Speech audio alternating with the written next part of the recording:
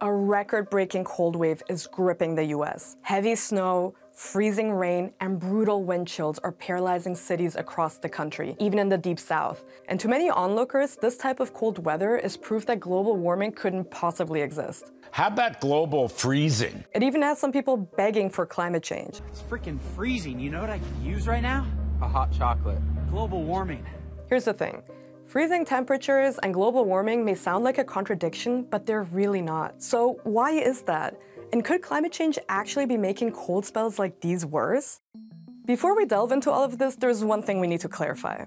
There's a difference between weather and climate. When we talk about weather, we mean day-to-day changes in temperature, rainfall, humidity, wind, and so on. Climate is the word we use to describe average weather patterns in a specific region over a longer period of time. And it's these long-term weather patterns that we started messing with once we began burning fossil fuels to industrialize our economies. Because burning coal, oil, and gas releases greenhouse gases that trap heat in the atmosphere. That raises temperatures across the globe. So on average, it's getting warmer everywhere. But our emissions also make all kinds of extreme weather more common and more intense, like the torrential rainfall that led to floods in Libya last year, or the drought in the Horn of Africa. This is starting to happen so often that it's shifting average weather patterns across the globe long term. Meaning the climate is changing. But our planet heating emissions don't affect all weather events. Even if some types of weather become less likely with global warming, it doesn't mean they're impossible. Let's take the cold weather some regions are experiencing in the global north now. Global warming on one side and cold winter weather on the other side, it's not in contradiction per se.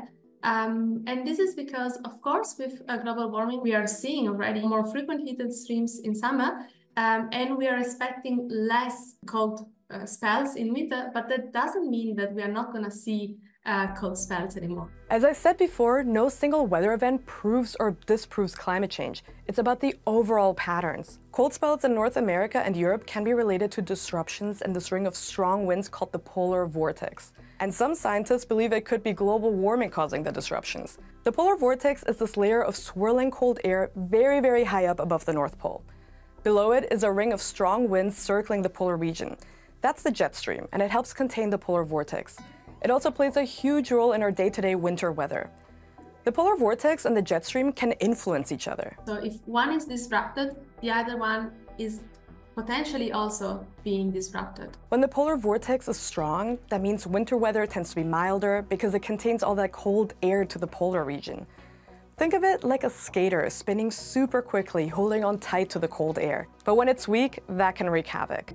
A figure skater, when it's really nice, tight rotation, the arms are close to the chest.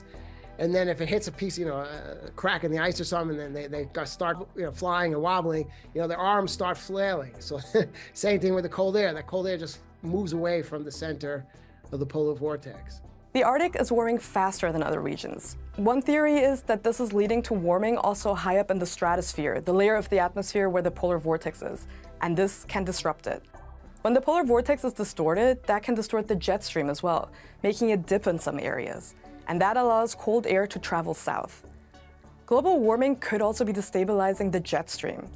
It runs between the warmer air of the mid-latitudes and the cold Arctic air. The temperature difference between the two keeps the jet stream stable.